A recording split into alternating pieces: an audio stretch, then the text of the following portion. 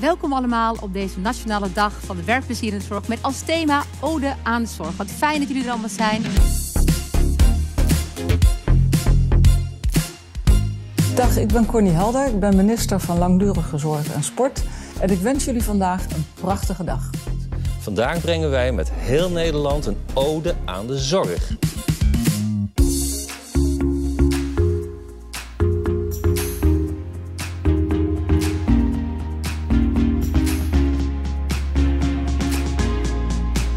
Ja, er gebeurt echt van alles. We zien heel veel persoonlijke odes, maar we zien dus ook odes van specifieke organisaties. En ik ga er een paar met jullie delen.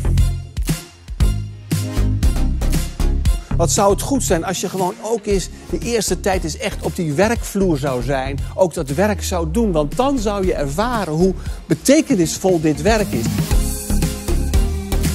Ik hoop met mijn bijdrage jou als zorgprofessional een hart onder de riem te steken en een sprankje trots bij je naar voren te halen. Dat je denkt, wow, wat heb ik toch een prachtig beroep.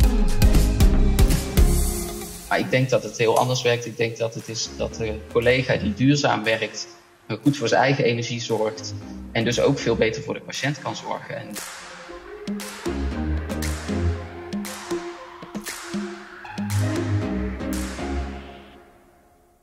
Wat mogen we blij zijn en dankbaar met al deze mensen. Wat jullie allemaal in heel Nederland elke dag voor alle patiënten doen, is werkelijk fantastisch. U maakt mensen gelukkig. Om ernstig zieken zorg te blijven geven. Ik wil ook mijn dank uitspreken aan de mensen in de zorg. Ontzettend bedankt.